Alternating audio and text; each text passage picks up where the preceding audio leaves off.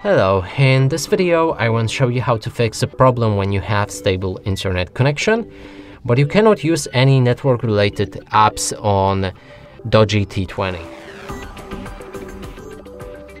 And let's start with Google Play Store. So right here, if we try to install any games, for example Pokemon Go, it goes with apps as well.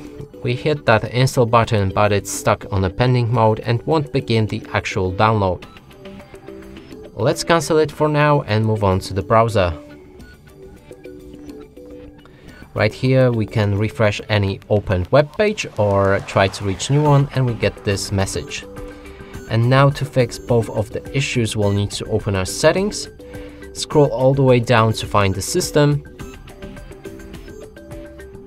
select date and time, and set time automatically.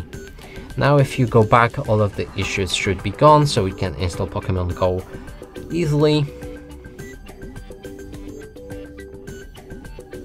And Google Chrome works fine as well.